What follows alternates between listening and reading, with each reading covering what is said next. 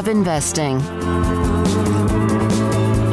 Mack Rhodes, Director of Athletics at Baylor, Sugar Bowl champion, Big 12 champions, men's basketball team tonight at home against Oklahoma, number 1 in the country, and the defending national champions, joins us on Sikkim 365 Radio and 365 Sports. What a day. What a weekend. As a guy that runs the department, I know there's many others involved, and it's a team deal. What was that like for you watching Saturday, the men win at Ames, 2 unbeatens, and then Saturday night, the Sugar Bowl victory? Yeah, it was certainly a lot of fun, and you as you're watching, you're so into it, and then the aftermath, you catch your breath, and just grateful for the success. As you mentioned, men's basketball going on the road, really difficult environment. One of the most difficult environments in the country against an undefeated 12-0 Iowa State team, and being able to win that one. And then, the Sugar Bowl, one of the most, historical, prolific, traditional bowl games in college football all time. And to be able to do that on a national stage platform and win like we did, that was just a really, really special evening. So I would say that January 1 was a really, really good day for the Baylor Bears. Mac, what does it say about your team? I saw a TikTok that someone sent me of one of your players, putting up when he was leaning on the window of the hotel room, says, when your hotel can see Bourbon Street, but you're at the Sugar Bowl and have to follow the COVID protocols. And it just showed the discipline of, it was funny that he was lamenting not getting to go, but that you got a bunch of guys, a bunch of college kids in, stone's throw of Bourbon Street, and they chose to focus on the game and not the atmosphere. Yeah, I think that, that whole mantra of being most prepared, least distracted, I think that's been, the mantra the entire year. And it certainly carried through in New Orleans. And you mentioned it, we had a collection of young men that, were playing for one another. And I think when you play for one another, you make sacrifices for each other, and they were on a mission. The opportunity to be the first ever Baylor football team to win 12 games in a season, and I think that meant something to them. And I also think it meant something to them to play an SEC team, a really, really good SEC team, and the opportunity to beat them. And hopefully when the season ends, right, and the final CFP rankings come on out, that they'll be the highest ranked team ever. And so we have great young men on that team, and led by a great staff, and led by a head coach that obviously is a heck of a football coach, and even better person. Mac, I saw a graphic that the program, all the athletics programs put out, but the GPAs, the record GPAs, nearly across the board.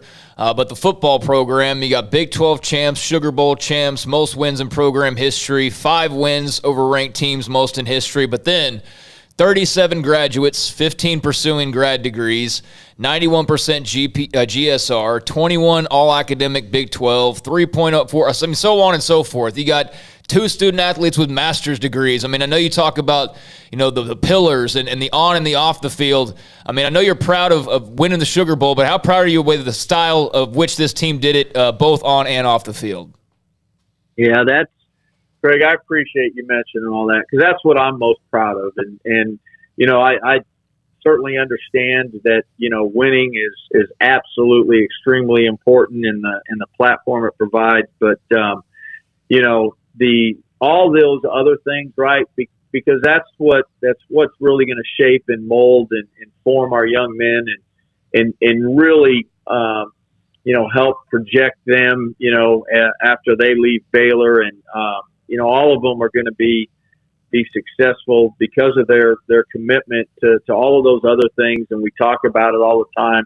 Everything counts. Everything matters. And, I think it's one thing to talk about preparing champions for life and our 4 pillars, but it's another thing to be able to live it. And again, look, we're not perfect, and I think the exciting thing is we still have a lot of opportunity for growth, and we're back at it, and we'll continue to grow and even be better in all of those areas. But really proud of our young men off and on the field. And as you know, Coach Aranda talks about the person that you are off the field drives the football player that you are on the field. And I think that our young men have certainly bought into that. And I also thought it was really cool while it's just top of mind, while we were on the stage, the podium for the award ceremony, to have all of the football players gathered in front and to chant his name. I think, speaks a lot to the respect they have for him as both a person and a coach. Has he performed in his year or 2 years? Obviously, last year was different, but and I know you've discussed his future many times and excited about it. Has he outperformed what even you thought?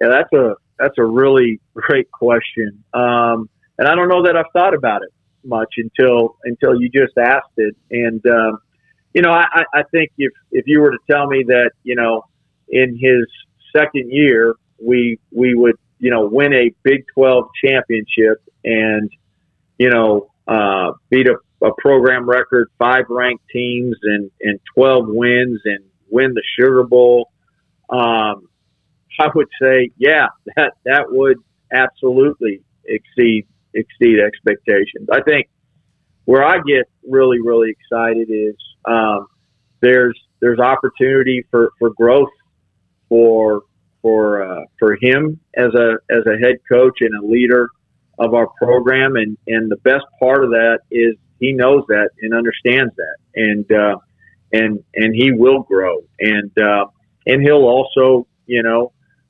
demand that the staff does as well, and that's exciting for the football program. I know looking in the mirror, I've got a lot of different areas and ways that I can be better and improve, and the rest of the executive team I know feels the same. And so, and I think, all of our staff feels that way. And so, I continue to believe and we'll always believe that our best days will always be ahead of us. And this has been a really special year, but I still think there's great opportunity out there for all of us. Mack Rhoades, Director of Athletics at Baylor, with us on Sikkim 365 Radio, 365 Sports. Hey, Mack, we were just talking about transfer portal and, NIL and all that kind of stuff. And when in terms of the transfer portal, has there been – I know Todd Berry kind of talked about recruiting calendars a few weeks back, but is there any way to have a sort of window when it comes to the transfer portal? Is that something being discussed, or is it pretty much just going to be what it is right now, period, and you can enter at any time, and that's just the way it goes? Yeah, I think I think the windows for the transfer portal. I think there's some side conversations going on in terms of maybe coaches, maybe some other athletic directors. I don't know that it's been formally discussed. Certainly hasn't within the football oversight committee. But I will tell you, I'm one that strongly believes that it needs to. We need to have these windows, and I don't think it's 10 windows. I think it's 2 windows, maybe 3 that sync up with the recruiting calendar. And so I'm hopeful that that's a conversation that we can have in 2022. I'm a proponent for it and believe it needs to happen. I know the basketball game, the women's game with TCU, has been postponed with the COVID situation. It's the first time I believe you guys have had to deal with it in any kind of a way like that this year. And then they're coming off a tough loss to Kansas State on Sunday where they were obviously low on depth, but it was a disappointing loss nonetheless because it was Kansas State. Where is Nikki right now in trying to kind of get this thing on track, and how much has COVID interrupted it? Yeah, I think, Nikki's in a good place, and, she's got a strong belief in, how she's trying to build it and the culture she wants for the program. And I think that's, certainly really, really important for year one. Now it's hard, right? It's hard because of all of the comparisons, and, quite frankly, you're not going to win the comparison game. You got to be who you are and stick to that and know and understand that you're building, a foundation. Certainly, Nikki wants to win now, and I think we will win now, but also really looking toward the long term and building something where we can, certainly be, a program that competes for national championships or is in that discussion every year, like we have been. And I think this first year, Nikki knows that it was going to be difficult, and she's grinding through it, and I think we'll end up in a really, really good place. The COVID piece has been hard. Women's basketball has probably been dealing with it for the last 10 days, and going into Kansas State with the low numbers, and that's not an excuse, but it just changes some dynamics. But we'll get through it, and I think that Nikki's doing a great job. So is her staff, and I'm looking forward to the way and to how she's leading the program. Mac, I've read 3 different national articles this week about the men's basketball team that all had Baylor is either a bit of a surprise or one of the most surprising teams, because they lost so many veteran players off a national championship team. But are you a little bit surprised that people are still surprised that Baylor is this good? Yeah, I probably am a little bit surprised. Now, look, I don't know that if you would have asked me, and if I'm being completely candid and honest, that I thought we'd be ranked number 1 going into the new year or right before the new year. I'm not sure I would have said that, but I certainly thought that we had an opportunity to be a top 10 program in the country. And maybe what's a little bit surprising, Paul, is that we've been this good this early in the season. Just you would think that with all of the new faces, logically, that it was going to take maybe some time to gel. But I think that speaks to the culture of the program. And we've got a lot of really, really talented young men on this team. But again, you just see it on the floor that they're playing for each other. And, that's, hats off and kudos to Coach Drew and the great job that he's doing along with the rest of the staff in terms of that culture and how hard our young men play and again, playing for each other. And, it starts on the defensive end of the floor for us. And, I think we're as good as anybody in the country defensively. And so I think that gives you a chance to certainly win games on the road. So I don't know that I answered your question, but yeah, probably a little bit surprised that people are so surprised that we're this good. I thought we were going to be good.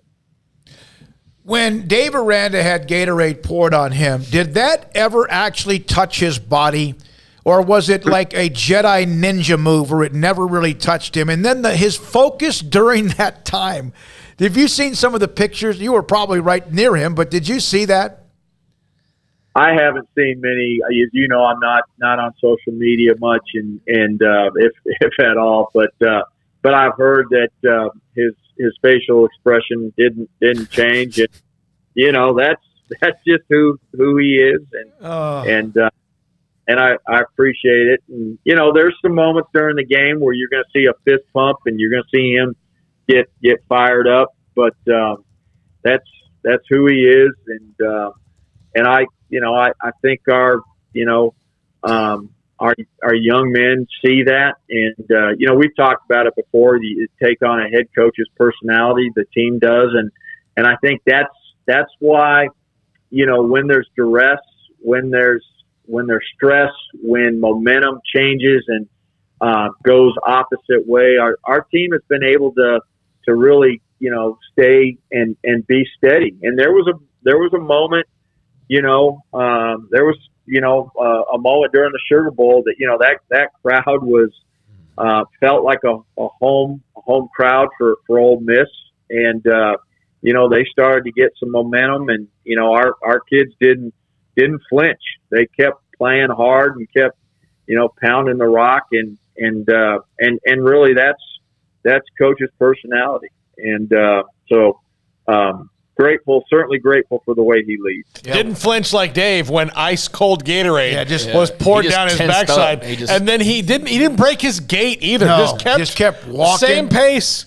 It's like he clenched his fists because I think that was part of his ability to weather how cold it was. Yes. And he just clenched his fist, but he never changed his facial expression and just kept walking. And the players around him were just going nuts. There were some great pictures of him on the podium smiling with not only the players but also with his family as well. Mac, there were some big plays all throughout the year. I mean, Al Walcott's big pick six in that game. I mean, there were several others, but I was thinking about just the players who played their last game. Terrell Bernard, Xavier Newman-Johnson, Jalen Petrie, J.T. Woods, Abram Smith, who announced today he's going to the NFL. I know a lot of these guys are going to be in all-star games as well, but looking back at the start of the journey for many of them in 2017 or even Arale Tejada in 2016 to the ending that they had on Saturday night, just curious your thoughts on the foundation they helped build or lay and the impact that this particular group of guys who will be moving on had over the last few years. Yeah, I don't know that we're ever going to be able to measure the impact that they've had. It's been instrumental. It's been foundational. It's been unbelievably impactful. They have been just rock solid. And the post game presser sitting there and Terrell Bernard and Abram Smith were up at the podium, and I just felt like, my thought was, I'm going to miss these two, and not because they're great football players. I'm going to miss them because, man, they're just great people, and so those young men, all of them that you mentioned, again, certainly led by words, but more importantly by their actions, and for Terrell Bernard to play, his final college game, 17 tackles and 2 sacks and a pass breakup, and to be the, Sugar Bowl most outstanding player, and so proud of him. And we all know the story of Jalen Petrie and the lone recruit, and and Abram and all of them you just mentioned. I'm gonna miss them, and I know Coach will as well, not because of the football players they are, but because of the people they are. And they really, really, help build that foundation. And it gives us, an opportunity, that culture, that foundation, to continue to be successful. And those are going to be huge, huge shoes to fill on the football field, but also probably more importantly and equally off the field. And but we've got some young men that have been underneath them and have watched them, and I know that they'll be ready to step up and fill their shoes. Well, I don't think if you ran a 100-meter dash against Monterey Baldwin, how many yards or meters would you need to beat him at 100 meters? 95. That was a great part of the game as well, that young freshman from Colleen from Shoemaker High School. Mac, thank you very much. Good luck tonight with Oklahoma and Baylor in men's basketball, and thanks for your time. Appreciate you all. Happy New Year. You too. Mac Rhodes, Baylor Director of Athletics. When we come back, Seth Greenberg. Man, he was with us a lot last season when Baylor had their march to a national title. He'll be with us a lot this season as well. In fact, he's next on Baylor and men's basketball around the country. Sikkim 365 Radio. Richard Carr.